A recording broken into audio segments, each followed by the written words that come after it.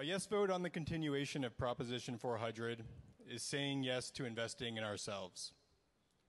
Collectively, we might have differences of opinion over how a dollar is best spent. I 100% supported the version of this bill vetoed last year, which came out of this very chamber.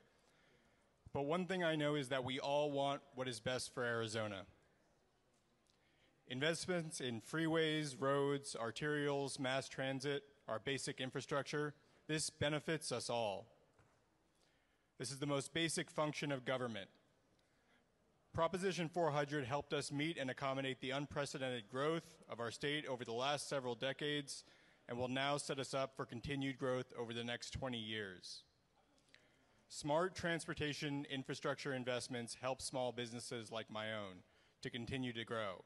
At the same time, this plan also signals to our large employers like TSMC, Intel, LG, and Boeing that Arizona is friendly to business and serious about growing its economy for the long term.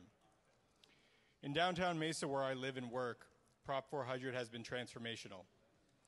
If a city doesn't continue to progress and change, then it begins to die.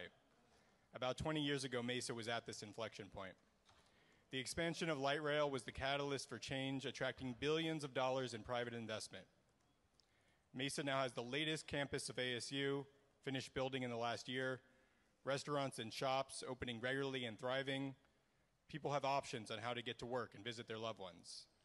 This is because of the vision of people sitting in these chairs 20 years ago. It is a rare thing that such a large, unqualified good comes before us, a complete nonpartisan issue. Because we were not elected to be partisans, we were elected to be leaders. And with a yes vote on this extension, we are helping every one of our communities and districts and saying yes to the future. I vote yes.